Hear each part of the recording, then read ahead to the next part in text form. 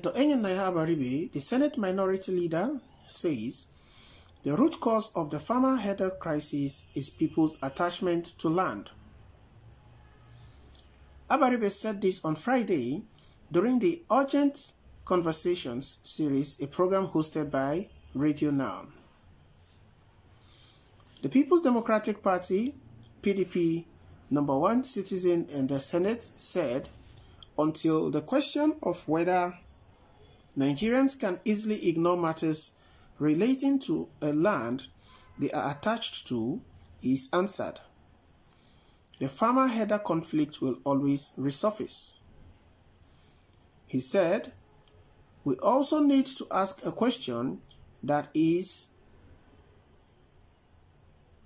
it possible for Nigerians to ignore the matter of attachment to land, because it is very critical for us to have this conversation.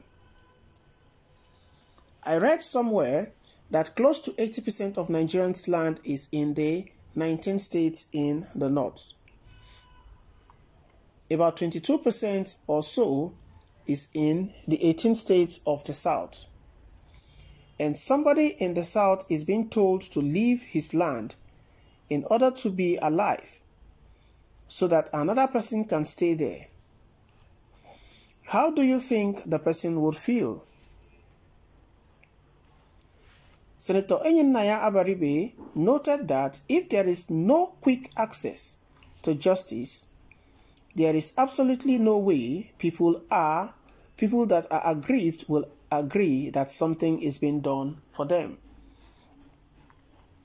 Away from the farmer-headers crisis, he said, Nigerians' problem can be solved if the right person who believes in equity, equality, is put in a position of power on the basis of merit. The senator said, the base is fairness and justice. You must deal with everybody equally. And once you do that, then people will buy into your solutions. And once they buy into your solutions, then you can continue to have a viable country. It's just that among governors and the presidency, what we see is the Kabiyesi democracy, where the man on top, it is only what he says that will happen. We need to move away from every other thing and start to think about meritocracy. That is just it. Once you don't have the right person, you will continue to have these problems. Unfortunately, what we have is one person in office trying to bring in someone that he is comfortable with, not someone that can do the work. m1Z concluded. Alright guys, what are your thoughts concerning this particular news story as it were? This is what is happening, sadly, but this is the truth. Take it or leave it. We can go about issues, say so many things, but the truth remains the truth as it is. We cannot continue to rigmarole around these issues, assuming or thinking that we are doing the right thing, or praying that the country will be better, while we are not taking the necessary and needed steps. The necessary and needed steps has to be taken, and it has to be consciously taken as well for things to work in this country.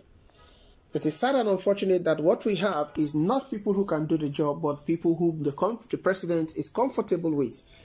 Truly and rightly said by m1Z. And this is not what we need at this particular point in time. We need people who can do the job. We need people who has the requisite qualities and ability to do the job and deliver. People who has what it takes, people who are passionate about the country, people who are passionate about delivering quality, people who are passionate about doing right, people who are passionate about working and living legacy that will outlive them. These are the set of people, the mindset and the characters that we need in this country. But it is sad and unfortunate that we do not seem to have such people in power at the moment. And that has left us with so much to think about, so much to worry about. I stand to be corrected if I'm wrong, but Nigeria as it is at the moment does not seem to be on the right path to achieving greatness and delivering the people, or delivering to the people, the dividends of democracy. And for how long are we going to continue like this? For how long are things going to continue this way for people to enjoy the governance? The dividends of democracy is far-fetched from the Nigerian people and populace at the moment.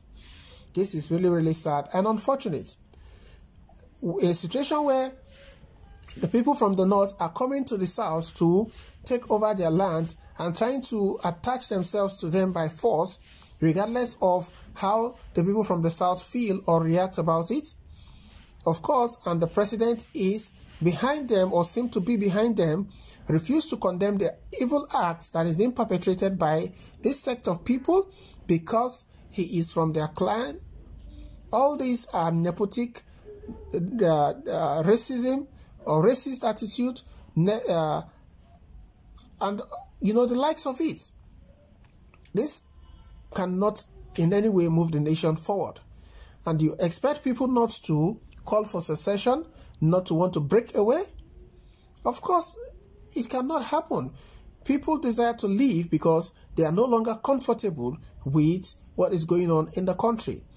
Until the needful is done, until the people are carried along, until there is a change that will convince the masses that of a truth, you know, things can be better and are going to be better in this country, I'm afraid Nigerians are not going to be comfortable living as one.